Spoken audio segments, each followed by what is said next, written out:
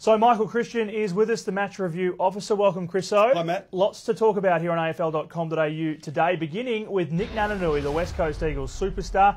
You've suspended him, or offered him at least, a one-game ban. Yeah, for a dangerous tackle. The provisions around dangerous tackles talk about whether it's unreasonable in the circumstances. And you can see Nic grabbing Karl Amon here and driving him into the ground with excessive force. And that clearly comes under the category of a dangerous tackle.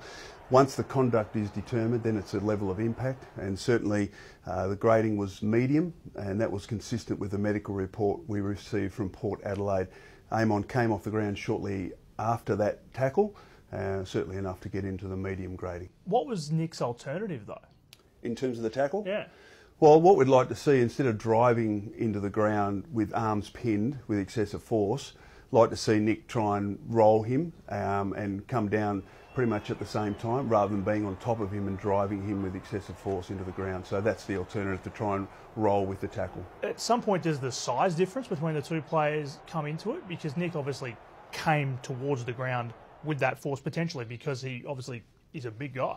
So you're suggesting that Aaron Sandilands, whenever he bumps people in the head, that it's okay because he's tall? Not at all. I'm just providing a counter-argument, Chriso. No. People are going to look at that and go, well, what could Nic have done? I mean, the reality is that unfortunately in our game, players have to show a duty of care, and it's not within the rules where we can allow the taller players to go around and, for example, bump players in the head just because they're taller. I mean, the game would turn into carnage. So the reality is that each player must show a duty of care, and in this particular case, don't think that Nic showed a duty of care towards Karl Amon. The tackle was unreasonable in the circumstances, in that he drove him into the ground with excessive force.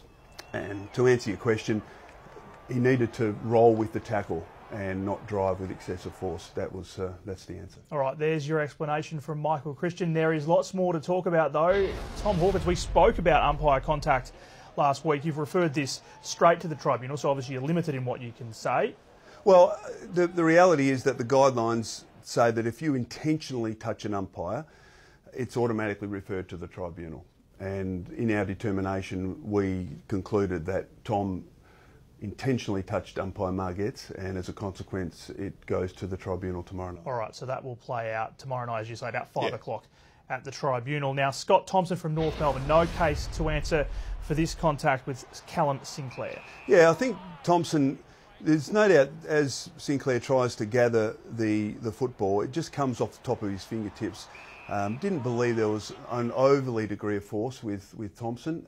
He almost touched the ball, and it's interesting, Sinclair coming off there with a blood nose. The nose was bleeding, in fact, before that particular incident. So didn't think that, thought it was a genuine enough attempt from Thompson in terms of him trying to swat the ball.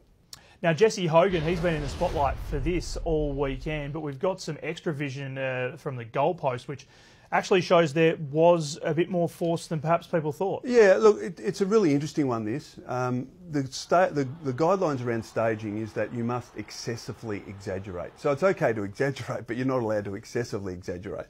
So that's a subjective measure. But there's clear that there is some high contact from Carlisle in a grabbing motion to around the neck region of Hogan. And as a consequence, Hogan goes back, gets straight back up. But umpire McInerney, who has umpired over 400 games, was 4 or 5 metres away, saw the high contact and appropriately and correctly paid the free kick. All right, so being the devil's advocate, should Carlisle have been looked at? Did you look at him? Absolutely we did. But again, as I said, it was more of a grabbing motion. It was high, but didn't believe that there was enough force to sustain a charge against Carlisle. All right, let's quickly take a look at the fines. Obviously, Tom Hawkins has already accepted a $2,000 rough conduct fine, and there's plenty of others there as well to look at, including another umpire contact one there with David Armitage.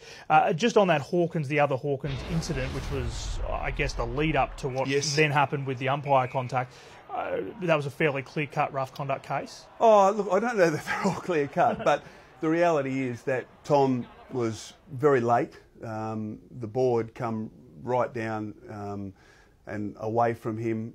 He'd taken 2.5 steps and then raised the knee. Didn't think it was a realistic attempt to try and spoil or mark. So at the end of it, deemed it to be rough contact. I think the other important thing here is that Tom did take his eyes off the ball a fair way and before the ball had actually been marked. So from that perspective, believed it was a careless and therefore rough conduct. All right, Chris, so thank you very much for that. A Pleasure, Matt. robust discussion today with Michael Christian, the match review officer. Thanks for watching.